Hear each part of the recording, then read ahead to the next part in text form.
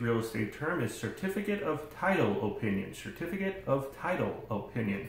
A certificate of a title opinion is a report based on a title examination, and it states that the examiner's opinion of the quality of a title to real property. Again, so it's a report based on a title examination which states the examiner's opinion of the quality of a title to real property. So what that means is when you order a title report from a title insurance company, they will be examining a title to determine whether it's valid and transferable title. They'll look in the chain of title.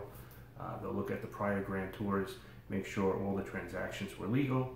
And that person that does that is the examiner. And they will certify the title as being a quality title and able to be transferred. So please visit realestatepracticetest.com and you could find our real estate term flashcards from A to Z and 500 plus real estate practice questions with 50 math bonus questions as well to sharpen your math skills.